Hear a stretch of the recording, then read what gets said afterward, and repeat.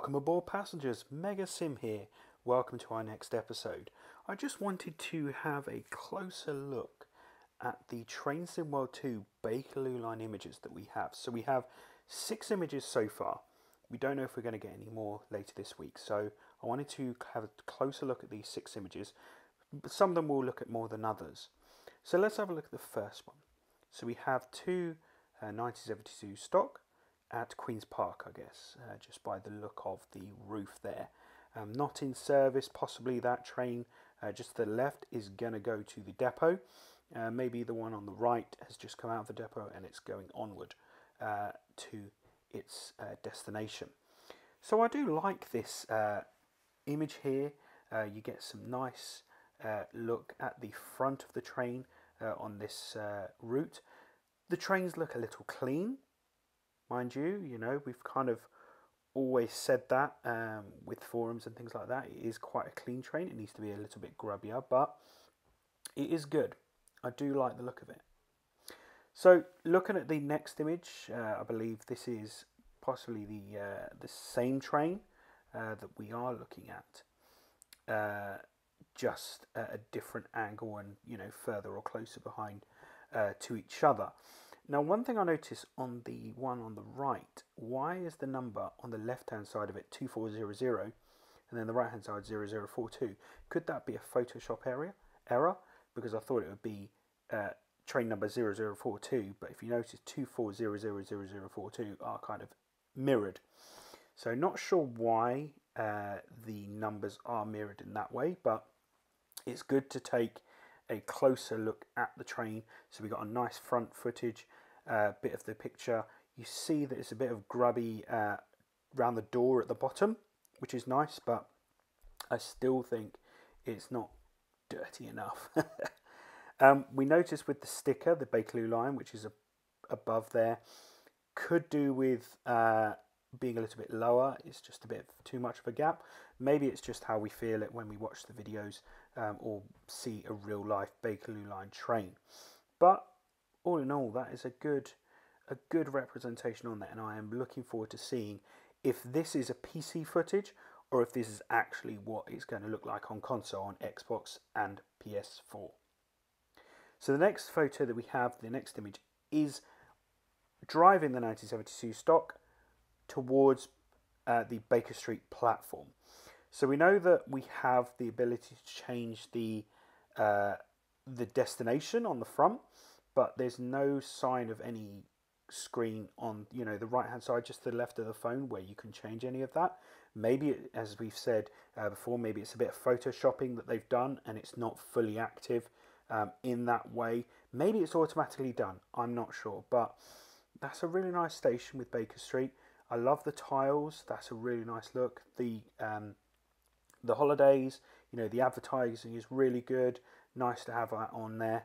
But yeah, really good image there.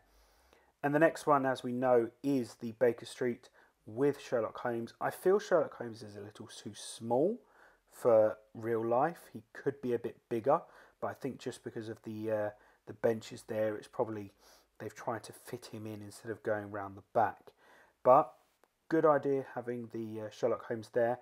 And we know above we've got the map, which is a little grubby. We can see that Embankment and Lambeth North have had stickers on there. But I've read on the forums that it was a couple of years ago that those stations were changed. So it's weird that there are grubbiness on there. I've not been on a Bakerloo Line recently, so maybe that stickiness is still on there because the actual map has not been updated for quite a while. Not sure, but let me know if you've got any images. Send them to me via Twitter or Instagram, or just leave a comment below. Have you seen the Bakerloo Line map recently? Does Embankment and Lambeth North, all that area, is it sticky in that way, the residue of the previous one on the top? Because that's what they do.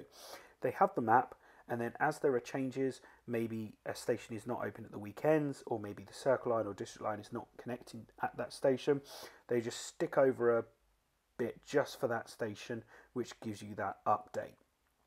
But again, bit clean for my liking. I like the effect of the map, but that is kind of the only dirtiness of this image. Now, you never know, it could be that because of COVID, these trains are spotless, so maybe that's what they're trying to go for at the moment, but I would like a little bit more grubbiness.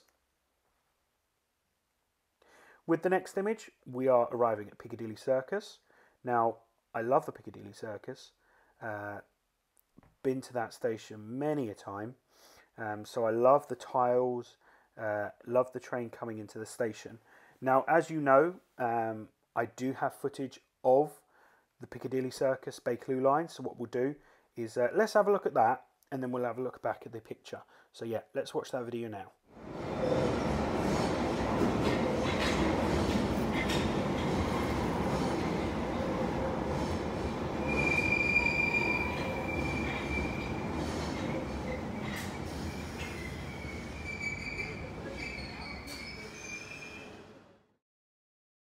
So yeah, there we go. We can see the tiles. I know my video footage isn't great in seeing the tiles because we are further into the station, but I love that the green and brown, or the reddy brown, are on there with the Piccadilly Circus and the adverts. You can see from the video that I've made that I took was a few years ago because of an older iPhone, but still the same station, still the same look, still the same train. You can see again on that train, it's got a lot of grubbiness on the sides. Part the way down, if you notice on the Underground logo, it was all black and dusty and dirty. That's what they need. They need some good grubbiness on there. I know we keep mentioning it, but we need it to be realistic. But yeah, great station that we've got there. Again, we get to see Elephant and Castle, 3257, and to see the left and the right image of the train, the numbers are the same. They're not mirrored. And as we said in the previous videos, and I think we've all said it, we really want to see this London the Musical still the best in the West End. And then the final image is the London Road Depot. Now I like that, the London Road Depot. Now what's cool about that is you've got the Shard in the background, which is good. But this London Road Depot is really unusual because it's actually really close to Elephant and Castle. But as we all know, Elephant and Castle is on the underground part of it. It's underneath the ground. It's not on the top. So this depot is on the surface. So there is actually, if we turn the picture around, if we could, the line passes into a tunnel, and then it's a real sharp graded branch tunnel, so it goes down quite deep to the stations. So I like how we will have access to this London Road Depot. If we have access to the other depots as well.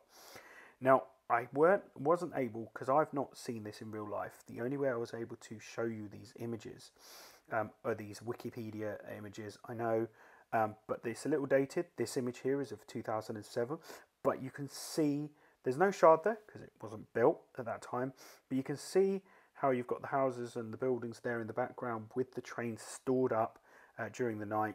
And you've probably seen the videos as you've been practicing of where you come up to this point where our train was, where you stop and then get the signal to then move ahead to go down into the underground bit. And also on the left, there is the brick building. We'll show you that. This is the outside of that building. So it looks really, really decent. You know, you've got normal houses and you've got that kind of is sitting there. That's the entrance for the drivers to be able to access London Road Depot. So going back to the Train Sim World 2 image, there we go. I like that. I know some people have been complaining about the sky. It is quite, yeah, it's a bit shocking in terms of the brightness of it. It hurts my eyes to have a look at. Hopefully that's just a bit of a issue that they've got maybe with photoshopping, or some issues with the sky at the moment. Hopefully it'll be a lot better. But yeah, my eyes hurt just looking at this image, so I won't keep it on too long. But these are the 6 images that we've got so far. Hopefully we will get more. Hopefully this week we'll get some more of the Bakerloo Line. If not, we do have the Sandpatch Grade. Don't forget to look back at that video of the Sandpatch Grade, the Q&A recap. I'm thinking what we'll do is, if there are any more gameplay shots, I'll do that. And maybe next week we'll do a review of the Cologne line. So we'll have a look at some of their images of what you've got. So in the Cologne station and that special bridge and things like that. But, you know, as always, if you like this video, give it a thumbs up. Subscribe for more videos. Ring that notification bell. Ding-a-ling-ding-ding. And we are on Instagram, Facebook and Twitter at MegaSim UK. Hopefully we'll see you on the next video. We will have some fun with some other trains, especially with Train Sim World 1. We're on this final month now before we get Train Sim World 2. So thank you so much for watching, and we will see you next time. This is MegaSim. Have a good day. Bye.